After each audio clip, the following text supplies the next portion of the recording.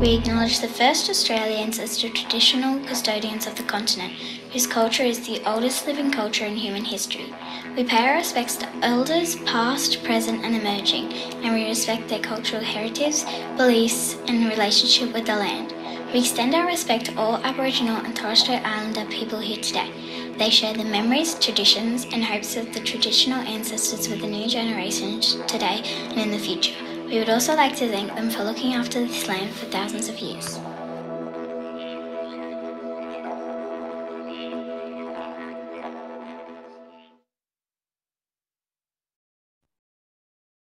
Good afternoon, everyone. My name's Karen from Australian Environmental Education, and we are celebrating SeaWeek today. So for some of you who have joined us for our other sessions this week, we've had some fabulous, really good, engaging content linking to what's going on in our marine environment and celebrating our oceans.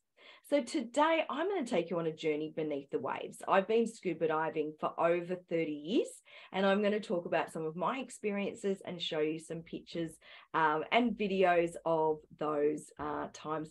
And it's really great opportunity for you to ask lots of questions as well. So please put your questions in the Q&A. If I've got something here that I'm asking you about and asking you what you think it might be, please put the response for that in a chat. First, I'm just going to show you a couple of slides to get started. We're just waiting on a few more people to arrive, so it might be a little bit slow coming in after the lunchtime bell today. So we might just start off with how far you are away from the coast. So if you want to put in the chat for me, how far away from the coast you are. I'm about 45 minutes to an hour. I'm based in Sydney. And so I'm not too close, but it does take me a little while to get to the marine environment. So if you want to pop in the chat for me, let me just see, I've got that open for you.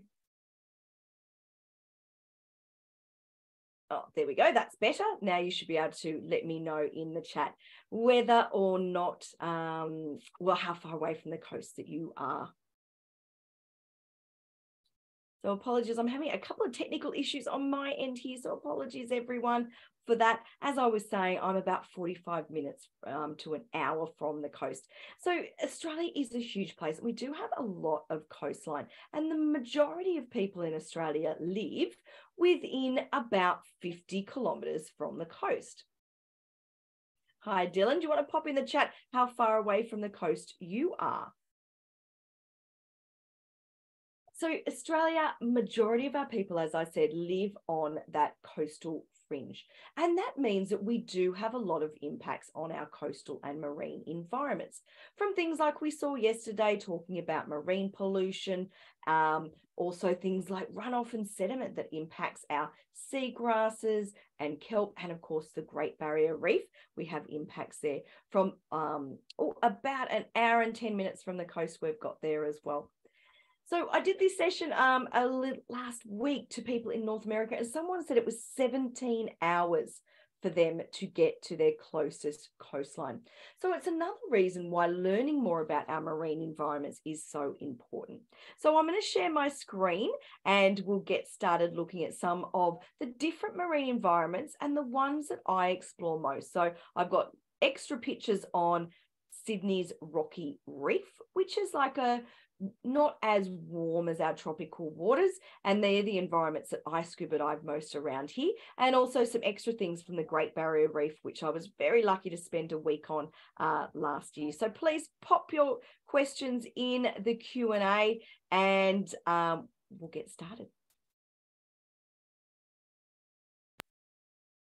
So this is what it's like when you're just about to go onto the water. So you're looking some above and you're looking below. So if you've ever been snorkeling, you might sort of have experienced this before, that sort of half in and half out of the water. Something be able to see a little bit on land, maybe a boat, maybe someone else swimming, but you can also get a glimpse of what's going on underneath the water as well.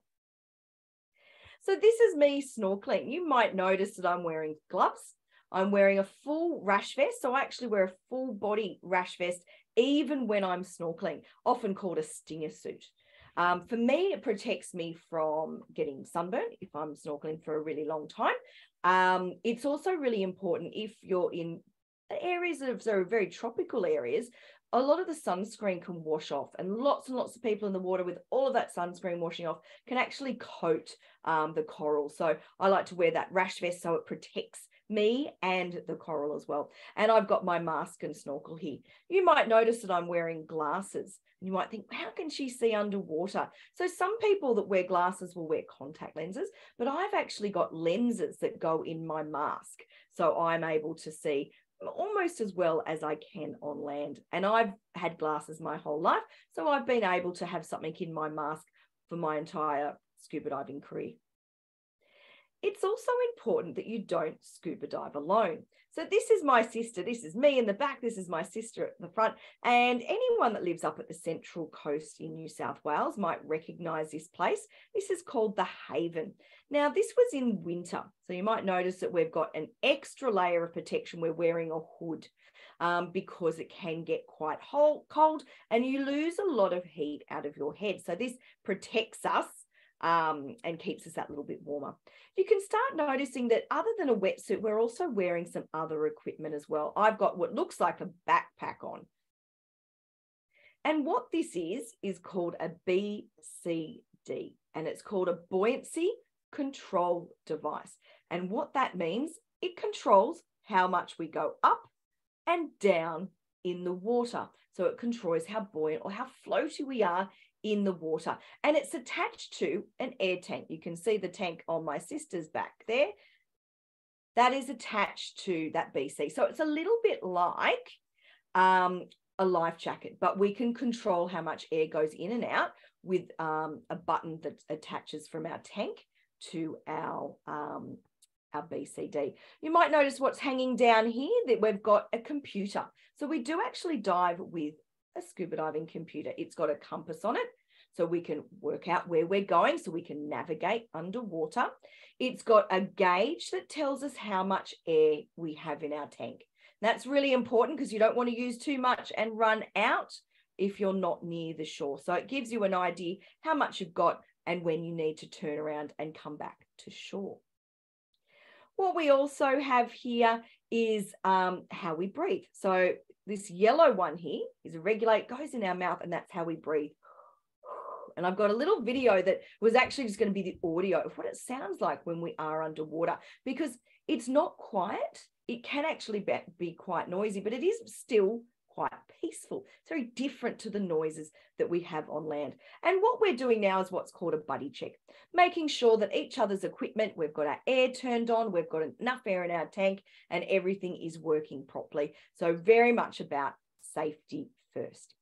So we're about to walk along this bridge. We're going to go into the water. So that was the bridge we were standing on just behind us. And now we're in the water. Once we go down, we can't talk to each other anymore. So we need to use signals. So the first ones are just about, are you okay? Are you ready to go down? So if everyone wants to do that at home or in the classroom, say, everyone okay? We're going to go down in the water.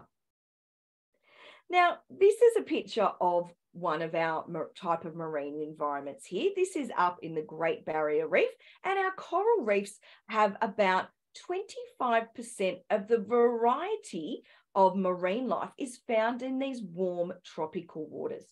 So a very, very important ecosystem, but they're not the only type. We have open oceans, deep sea. We also have these environments here called our mangrove forests. So these are along the coast, all around the world, especially in those warmer waters as well.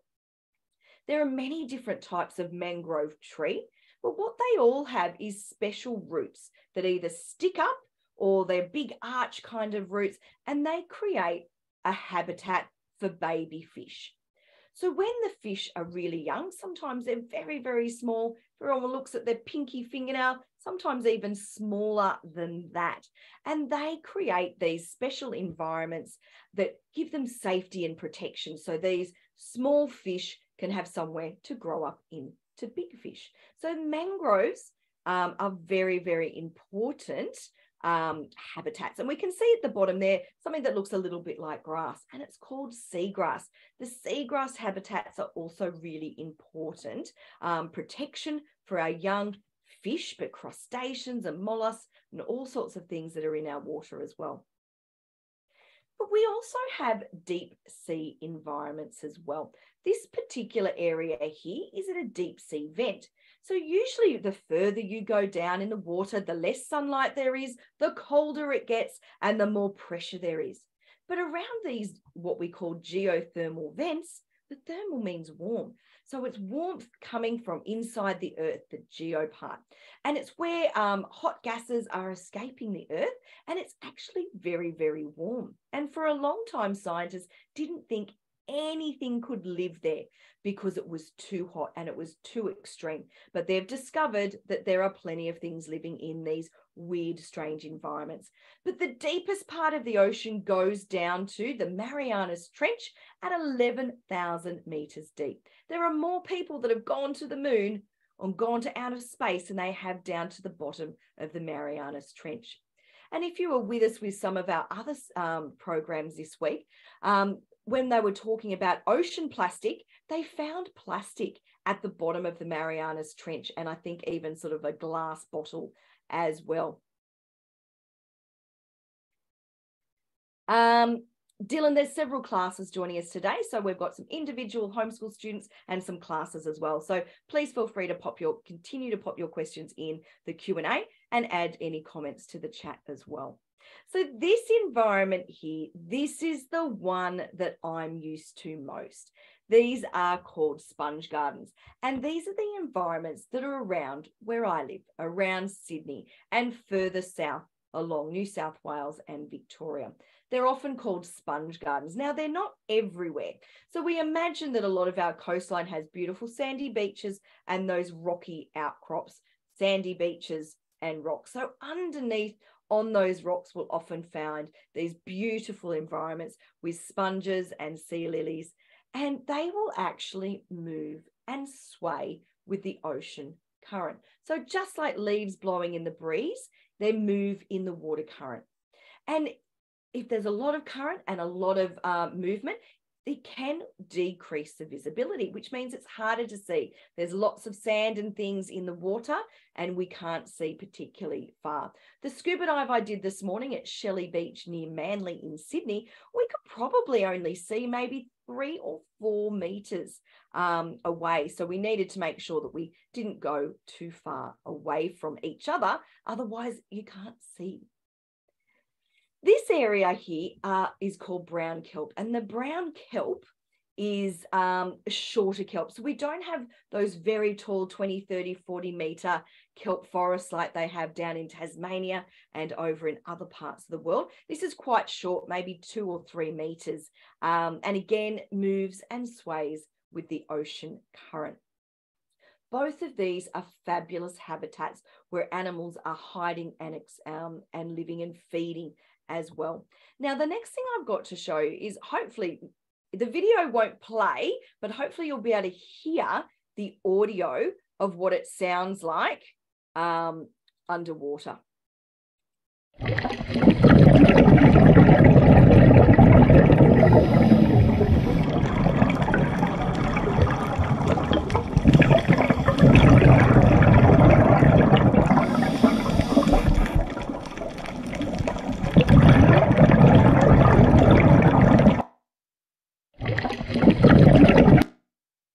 So it is a very strange sound, and it's that bubbling. So we're breathing in through that regulator, and as we breathe out, bubbles are coming out.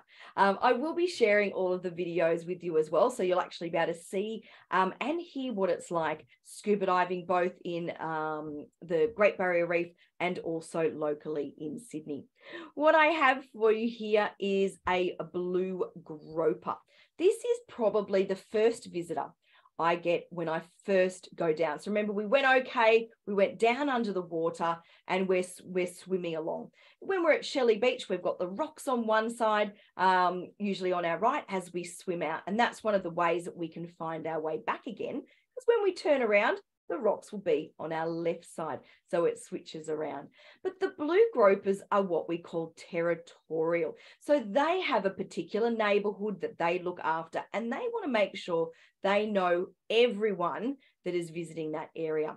So the biggest blue gropers are the males, and they will just watch us and hang out until we leave their territory. And then when we return and come back in, they'll check us out again. They're quite a big fish, sort of getting over 60 centimeters in size. So they're very much, if I feel like something's right nearby and I look over my shoulder, it's usually one of these fish, the blue groper. And there's some fabulous books and movies about this particular species of fish. So down the east coast of Australia where I am, New South Wales, particularly common, but on the west coast, they're very rare. The next animal that I'm always looking out for is this one here called a moray eel. And I have to say, the last couple of scuba dives I did the last 2 weeks, I haven't seen any. Now, whether or not it's just the time of year or I wasn't looking more carefully enough, but usually I do see them. The largest one I've seen is about 2 meters long in the Pacific Islands. And it was swimming between 2 pieces of coral, and it was enormous. Usually you don't see them swimming. You actually will just see their head sticking out with those amazing teeth, waiting to catch a fish. So it's another reason why I do wear gloves, to protect myself from these, anything that might try to bite or sting. So the moray eels are absolutely amazing. There are so many different species, and I often will see them pretty much all around Australia. Different species. Now, what they've got is the rest of their body is kind of hiding through the rocks. So you often will only see a small part sticking out, just waiting to catch something with their mouth open. Very common to see them in that particular pose. This is another very common one here. This is one of the rock cod. This is the most venomous species of fish in the world. So you can't see it as clearly because it's camouflaged so amazingly well amongst the rocks, but along their back are a series of spines. Now, last week when I was scuba diving at Shelley Beach in Sydney again, I saw these everywhere. Now, luckily, there wasn't as much sand on the rocks, so they stood out. But they stay so still and they camouflage so well. You do need to be careful where you're leaning or where you're putting your hand. So I'd never seen so many in such a short period of time on one dive. I think we saw 3 or 4 quite big sizes just hiding out. So definitely one to keep an eye out for, but well camouflaged, very hard to see as well. Now, this is one of my favorite animals that I see. So there's a group of animals called cephalopods. They're a type of mollusk. So they're related to snails and slugs, but they are more closely related to octopus, squids, and cuttlefish in that cephalopod group. And they are my favorite animals to see when I'm scuba diving. I've got a video to share with you on a scuba dive with my sister last year when she found like 7 in one dive. And again, that visibility, how far we could see, wasn't very good. And you'll see that it almost looks a bit yellow underwater because of that low visibility. But she was amazing and spotted them. She even found one a little bit like this with an octopus using things around it to protect itself. So it was using a bit of a shell and a bit of bark, I think, to protect itself. This particular one with the black sands is actually from up in Indonesia, where they have, because it's so volcanic, a lot of their sand is very black.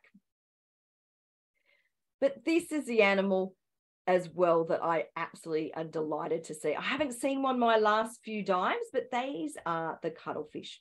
And cuttlefish, some of them are really small, different species. Some of them, the dumpling sort of cuttlefish or the dumpling squids, sort of about the same size as your hand. But these ones are pretty big, getting up to sort of 60, 70 centimeters, especially with their tentacles. Now, I talked about different signs that we use underwater. So I mentioned, okay, going down. Of course, when we need to come back up, we'll go thumbs up. But there's another one. The one that my sister and I use if we see a cuttlefish is this.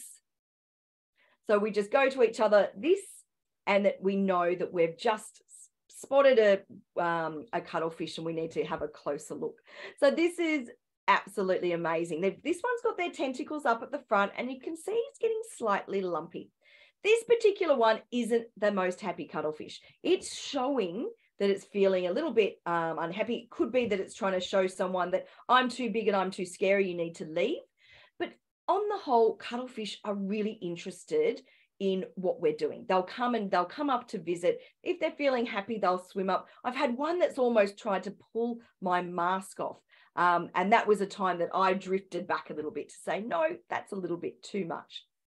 And if we look really close here, you can almost see a bit of a rainbow on the side, but all of those little dots that you can see, this is how the cuttlefish and the octopus change their color. They've got one of the fastest color changes of any animal in the world. They can change their color in about 1/3 of a second. So when they are trying to camouflage, they will blend in to be the color of the rocks, or with octopus, they'll kind of change their texture as well to look like a rock. So not only their color, but their texture to blend in. The cuttlefish are usually swimming and hiding under rock ledges. So they'll usually just drift back into the sort of shadow of their rock ledge, and they will change their color to camouflage if they need to as well. But if they're not happy, they will flash in color. So they can change so quickly, it's almost like they're pulsing. And it can look like a ripple going over their body, the way that they change it. Absolutely incredible to see, and really pretty common. One of the great things that's happened recently is down in South Australia in a place called Whyalla, they have the giant cuttlefish that come up every year to breed, and that area has now just been protected by the federal government, and so we'll hopefully be able to see that those cuttlefish coming up every year for many generations to come. Now, you might not be surprised to know that the signal when we see a shark is this. Hand on your head, fin of the shark. Really, really simple one, but everyone tends to know. It's like, well, oh, shark, but then you've got to try to find it. So this one here is a grey nurse shark. These aren't really hiding. They are big, over 2 meters in length. If you can look really closely, we can see a sort of a bit of a long tooth there. The grey nurse sharks are fish eaters. They've got lots and lots of very long, skinny, pointed teeth. And it means that when they catch a fish, they can get a couple of teeth in and to stop that fish going away. They have very, very different teeth to, say, great white sharks and tiger sharks that are very triangular and sharp around the edges. So these animals were actually almost hunted to extinction because they thought they were very, very dangerous. But they are pretty harmless, and their numbers are increasing in the wild really well. So they are absolutely beautiful to see, but they are big. You definitely notice how large they are. Someone was just asking there, why is it spotted? A lot of the time sharks will have slight patterns on them as well. So this is just natural spots on the particular grey nurse shark here.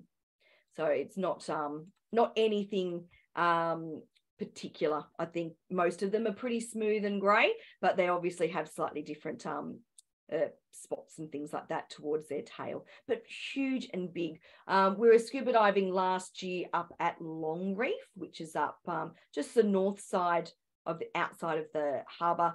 And one of the sharks, they like to swim back and forth in sort of little valleys or trenches. So we were peeking over the edge and watching them. And then we went all the way around the outside, so we stayed out of their way. But one of the sharks came up and over and was a bit surprised to see anyone there. So it just did a quick swoop of its tail, and the sound through the water was huge. It was like a big sort of whack in the water, and it didn't hurt anyone. It wasn't near anyone, but it was just a quick way that the shark could beat its tail to move off quickly in the opposite direction. But the sound and how it travels underwater is very different. So it sounds very different, but you definitely notice when a big animal like this one is around. This is another type of shark here. This one here is called a wobbegong. Now, they get really big as well. Most of the time they are hiding, but every now and again you'll see them out on the rocks here. And the same way that you had the rock cod camouflaging down the bottom of the rock platform, you get the same thing with the wobbegongs. So they've got these little feelers that help them sense and pick up what movement as well, but it also helps them camouflage. And the different sort of spots here. This one's called an ornate wobbegong. And yeah, this morning I probably saw 5 or 6 of them, but not the whole one being out. I think one that was out we saw was maybe only a metre or so, but most of the time you might just see a tail or one of the sides of the fin sticking out. Sometimes I think, how did they get into that little spot or crevice under the rocks? But they do a great job hiding down the bottom of the sand and the rocks. And they're often called carpet sharks for that reason. Now, this one here is a common stingray. These animals get huge as well.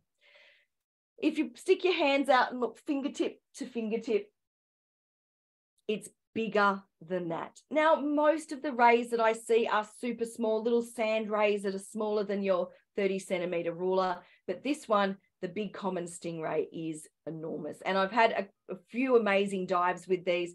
And probably one of my funniest is when I was going over a little rock in the shallows and the stingray came over the other side. We're probably only in less than a metre of water. And it was almost like the cartoon moment when the eyes go, whoa. So I saw the stingray saw me. We both kind of looked at each other in the eyes and went, ah. And luckily I went one way and the stingray went the other way. And it was all completely fine. But you could tell that the stingray was just as surprised as I was to come across it in that moment.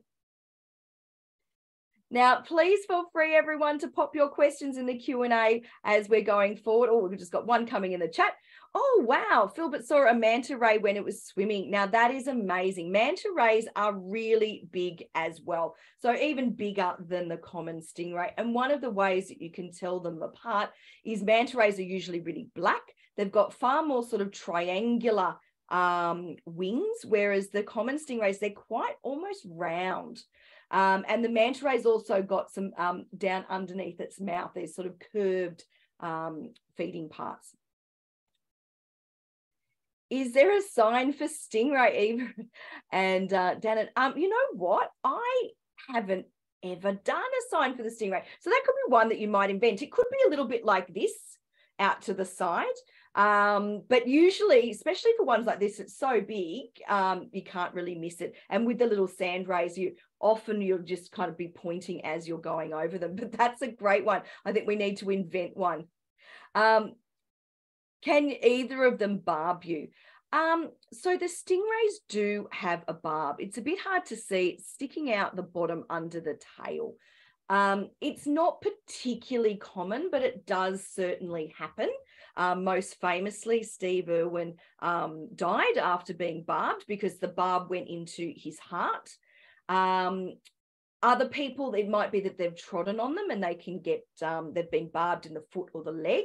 And it's difficult as well because the barb, once it goes in, it's got little hooks on it. So it's very hard to get out again, certainly without making more damage. But generally, if you give animals enough space, you don't tend to have a problem with those kinds of things. It is really tricky when you're underwater. It's different when you sort of tread on something. There's often that sort of automatic reaction from the animal, or something like the stonefish, that it's not even something that they do particularly. If you tread on it and those spines go into your foot, then the venom is automatically going in. But yeah, it is a really tricky one. They can, I don't know about manta rays specifically, whether they have a barb, but certainly the common stingray is. And there's actually another type called a numb ray that has a really, really short tail. And if you touch it, it gives you a little bit of a shock. So there are a few things that you need to watch out for in the marine environment, that's for sure. And that is why we do wear wetsuits, we wear gloves, and we have all that extra protection to protect us from the rocks and animals and those kinds of things, but to protect the animals from us as well. So this is taking a big move. So the temperate waters, now I have to say in Sydney, the water temperature at the moment is like 23, 24 degrees. It is super warm, but usually it's a lot colder when we're diving in Sydney. Whereas tropical reef here, you don't really even need to use a wetsuit. We wear those stinger suits to protect ourselves, but you're very much, it's much, much warmer. And when it's warmer, you can usually dive for a lot longer.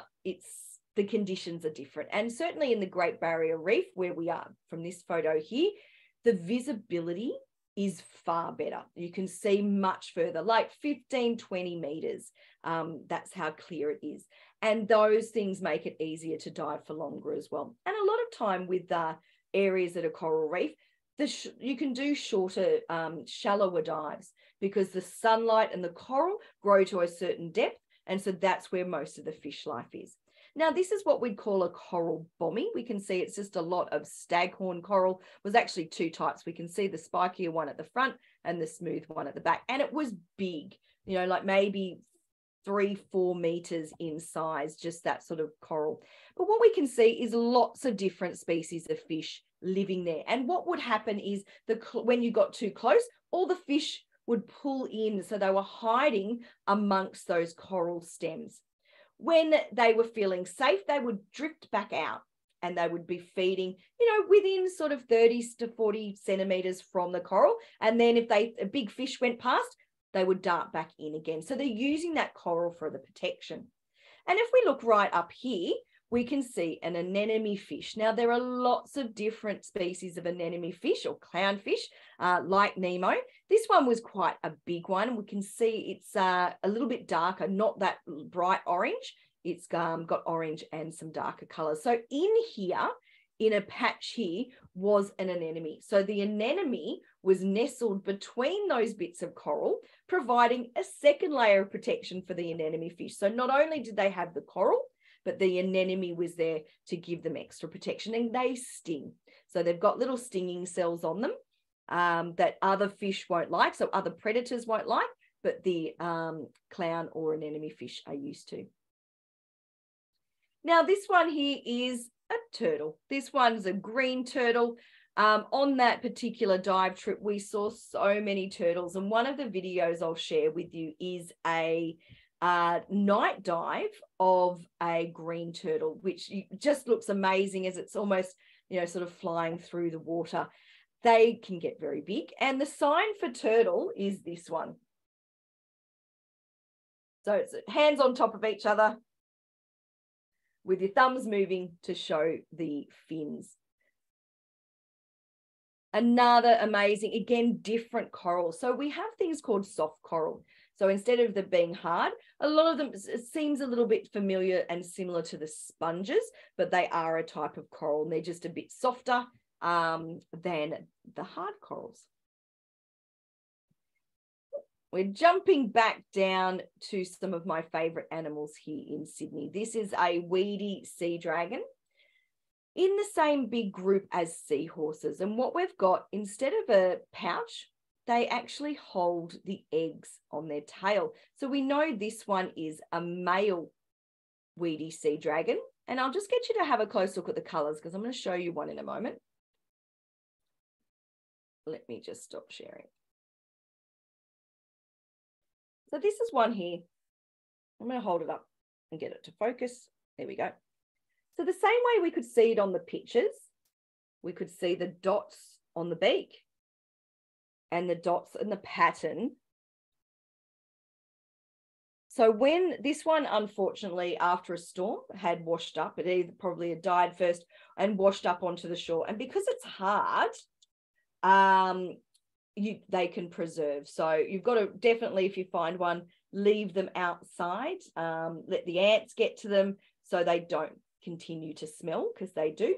And what these animals are doing, they're swimming. So instead of like a seahorse that's like this, they will actually swim kind of like this direction. And they'll use this really long snout to suck up tiny bits of food into their mouth. So you can imagine how small the food is for them to be able to eat that. And these are a fish. So even though they've got that sort of hard, almost like an exoskeleton, they are actually a species of fish. And there are 3 types of sea dragons now in Australia. This is the weedy sea dragon. Further south, we have the leafy sea dragon. And there's a new one, I think, called the red sea dragon that's been found in Western Australia. So they're really quite a beautiful and amazing animal. So I've got a couple more things to show you, but I thought we might stop for some more questions while we wait. Are there any questions about either diving in Sydney, scuba diving in general, the Great Barrier Reef, or any of those animals we had a look at? Just pop them through in the Q&A or the chat.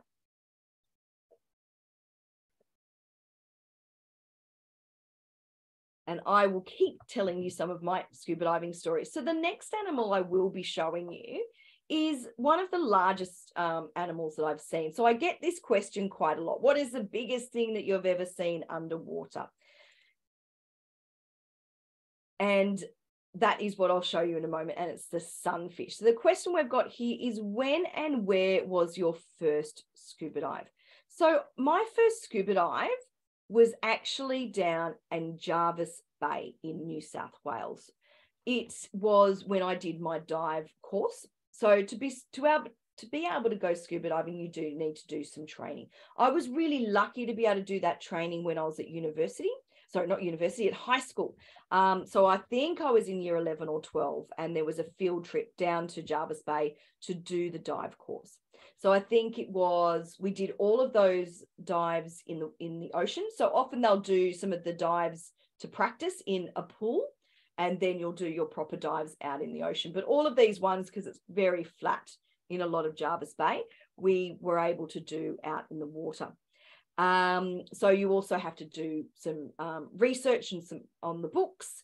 And a lot of it is around your equipment, how much air you might use, the pressure, how fast you should go up and down throughout the water. And once you learn all of that, you go out and you do practice dives, and you do things like taking your mask off underwater, which I still don't like doing, taking your BCD off. And funnily enough, it's not something I've had to do very often, but we did it today. So my tank slipped out of the BC. So it had a mesh on it, and it just meant it was a bit slippery. So when I was swimming, I could feel it moving around. So I mentioned it to my dive buddy, my sister, and the easiest way to fix it was just to go to the sand, take it off, loosen it, slip it back on, and retighten it. So it is one of those things that you do need to do from time to time when you're diving, taking your equipment off and putting it back on. So it's those kinds of things that we practice.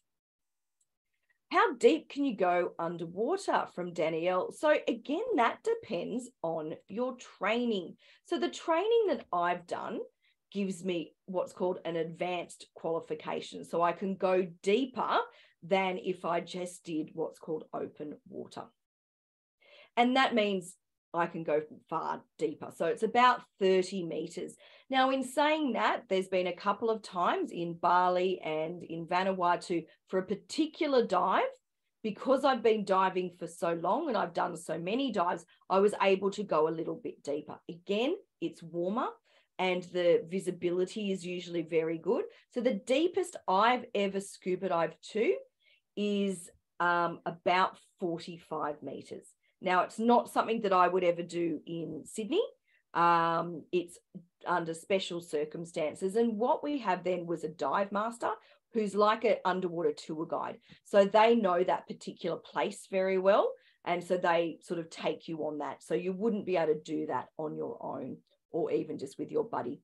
Penelope asked, clownfish have predators, and what do they eat? So the clownfish, they'll be eating lots of other little things that are floating around near where they're living, near where they're hiding out in their anemone to protect themselves. So they're going to be eating often sort of filter feeders. So sometimes they're small fish, but sometimes other bits of fish. So if there's been a big fish around that's eaten something, often little bits of food sort of float around. And a lot of the time, that's what the smaller fish are eating. They're catching and eating those little other things that are flying around. In terms of predators, anything that's bigger that's a carnivore that would eat it. So it really is whatever they can catch. Now, the anemone fish, I think, actually protect from the stings, but sometimes those animals will actually sort of absorb the stingers, so other animals don't like to eat them. So it might be that they've got that extra layer of protection as well, but often it is anything that's bigger than you is going to eat you, and anything that's smaller than you, you're going to try to eat. Okay, there's another question from your class. Maya wants to know where the coldest water on Earth is. I'm assuming it's down near Antarctica or up in the Arctic Circle would be some of the coldest water. Now, lots of people, when they live in cold environments and they still want to scuba dive, they use what's called a dry suit. So what we were wearing in those pictures is called a wetsuit, and it's pretty standard material. We've got 5 mil wetsuits, but you can also get 7 mil wetsuits. And when we get cold, we'll often wear like a vest underneath and the hood as well. But in areas where it gets even colder, that's not going to be enough. So what often they do is wear a dry suit. So they're wearing clothes or thermals underneath, and a dry suit stops the water getting in, essentially keeping you dry. And so that's often what they'll do when they're in far colder environments. And where is the hottest water? Well, the hottest water is going to be near those hydrothermal vents that I showed you with those weird red sea worms. Some of the water there, they have estimated sort of 300 degrees. So that's where the hottest water is in that particular location. But in terms of just generally sort of in hot environments, you'd be getting up into the high 20s with some of those waters, especially areas that are shallow. Small amounts of water heat up much quicker than big amounts of water. So areas in the shallow seas, you might think like the Red Sea and those kind of places, are going to heat up much quicker than other areas. But you've also got water currents. So sometimes those water currents bring warm water into areas that have extra nutrients, and sometimes even baby fish and those kinds of things. And they travel around different parts of the world. So some areas are going to be warmer than others, even when you think they should be. A great example is this morning. The water's been pretty nice, 24, 25 degrees, which is a little bit unusual. But think about how, if you've been in Sydney or New South Wales, how hot the weather has been here. But as we were swimming, all of a sudden we would get these big currents of cold water. I thought it was quite nice, made my sister cold. So she did the symbol of like this to show that she was feeling a little bit cold in that circumstance. So even on a single place, you can get a variation of water temperature as you go from one area to another. Thanks so much for all of those great questions. We've got a couple more minutes, so I would just like to show you the sunfish, which was one of the largest animals that I've seen. I think it's the next picture. There we go. So the sunfish are enormous. So probably when I'm thinking of the biggest things I've scuba dived with, it'd be the sunfish, that giant common stingray, and probably the grey nurse sharks. Now, we went for a particular dive up in Bali. So one of the dives we went and we got to scuba dive with manta rays. So it was very exciting as well. And the other dive was seeing the sunfish. They are super weird with the way that their fins sort of are very elongated or long on the top and bottom of their body, but their fin at the back is really, really short. So I think that's where they get their name from, being the sunfish. Now, as I said, this was one of the deeper dives that we did. The visibility, or the distance we could see in the water, was really clear. And what we were getting was perspective. It was deep blue ocean. So you can see behind it, there's nothing else there. So there was nothing to give you an idea of how far away it was. So I don't know whether I saw a really big sunfish very far away or a smaller sunfish really close. So this photo is not mine, unfortunately. But yeah, we did see the sunfish and it was absolutely amazing to be able to see. But when I've been talking a little bit about baby fish or juvenile fish, we often will call them larval fish. And the reason I wanted to show this, other than it's really cool, is this is what baby sunfish look like. They have to be one of the cutest things out there. So really super tiny. They're almost got little spikes on them. I think they look like stars. And this is how small some of these larval fish can be. And what I'd been seeing the last few scuba dives is so many larval fish. So things that are usually, you know, a meter or 30 centimeters, the smaller versions of all of them. Often you can tell because of their pattern or their coloring. Other times they look completely different to what they are going to look like as an adult. So absolutely amazing to just sort of slow down and have a look around. So with a lot of these dives, we don't often necessarily go very far. We're often looking under rocks for things like wobbegongs and cuttlefish and octopus and things that are hiding. But the last few, it has just been a little bit of current and just looking up to see the bubbles going to the surface and seeing these big schools of fish. It's an amazing experience. If you remember what it sounded like, the sort of the bubbles as you're underwater, you're weightless. So it almost feels like you're floating. You've got the water supporting you, and it's a completely different environment as you're looking around and exploring these amazing habitats. And it's the little detail. Every single scuba dive, I've seen something different. And that's what makes me go back again and again. So it's a great thing to be able to grow up and do. I think you can get your scuba diving license as a junior, I think, from 12. But as you get older, you get more experience. When I first started out, I was 17. And I certainly, those first few scuba dives, especially when we didn't have the instructors, I was really nervous. But as I became more familiar with it, and I dive with my sister, who's my dive buddy, we've been diving together for about 25 years. So you get used to a certain pattern. So for me, as long as I'm using my equipment correctly, keeping it serviced, following the rules, I've always been very, very safe through those environments. Now, I'm happy to stay on for a few more minutes if we have any final questions. I will be sharing lots of extra information to everyone that's joined us today with some of those videos I've spoken about as well. But during SeaWeek, it's really important to reflect on our marine environments and what some of the impacts to them are at the moment. We've done lots of talking about plastics and those kinds of things as well. And I see all sorts of things underwater. So plastic bags, not so much plastic bottles and cans. A few years ago, before Return and Earn, we saw a lot more of that kind of rubbish in the water. I've seen deck chairs, I've seen whole car tires, I've seen fishing rods, fishing line, hooks, all of those kinds of things that end up in our waterways. Even after big storms, I've seen tree branches that have washed out of rivers and lagoons, and they can over time have impacts as well.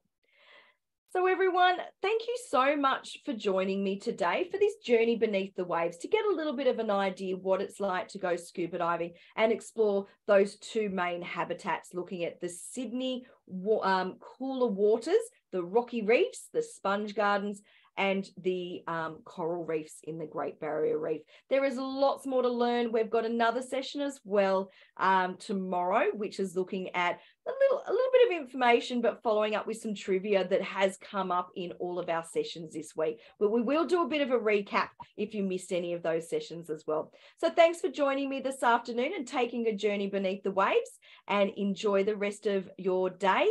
And remember, SeaWeek is about learning more about our marine environments, and this is just the beginning of your journey today. See you later, everyone.